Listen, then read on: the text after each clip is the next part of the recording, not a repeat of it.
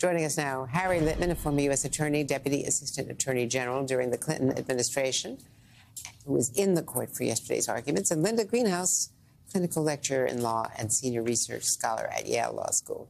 So, Harry, your prediction last month was that it could be 7-2, and you saw it coming, because that sure is the way it felt.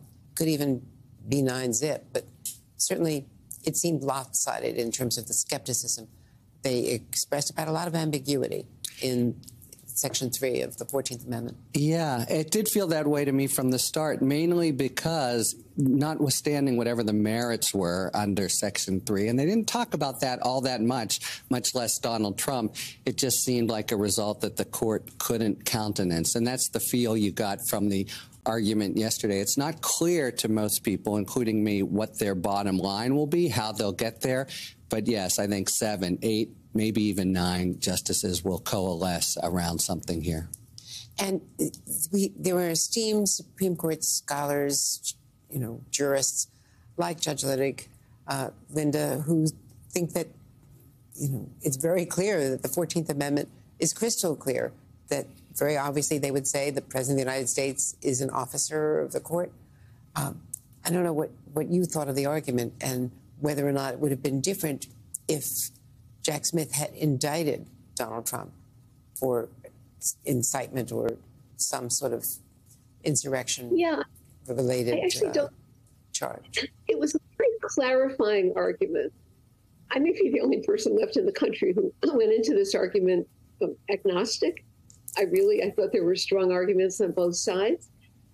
What happened, I think, is that Jonathan Mitchell, Trump's lawyer, was very successful from the get-go in emphasizing every possible ambiguity about Section 3, which, of course, most people in the country never heard of Section 3 of the 14th Amendment until a few months ago, and the court has never construed it.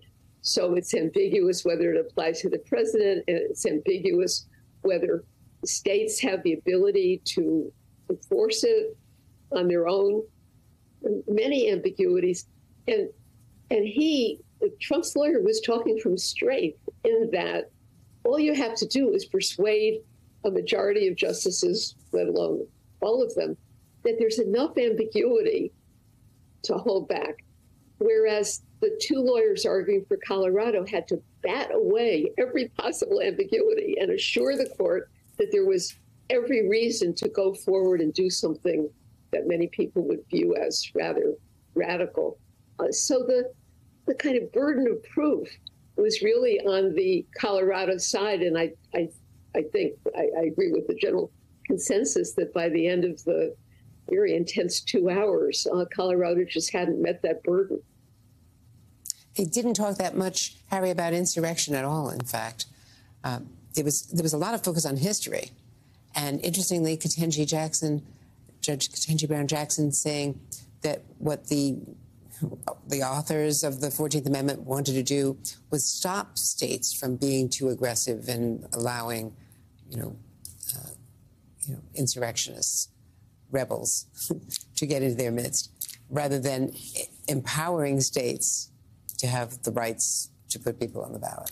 That's right. And the Chief Justice also said, hey, wait a minute, the 14th Amendment is about constraining state power. Why would we use this in such an expansive way? Justice Jackson was probing the question whether, in fact, the president should be excluded from the text and giving a reason that it might be that really the 14th Amendment drafters were worried about former Union people kind of burrowing in.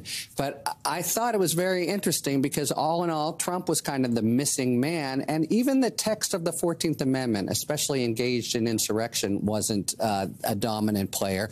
The real concern, I think, Roberts, Kagan, others, was just the consequences. That's the word they used, of affirming, and their assumption that it would cascade and create an overall sort of, at best, crazy quilt pattern in the whole country.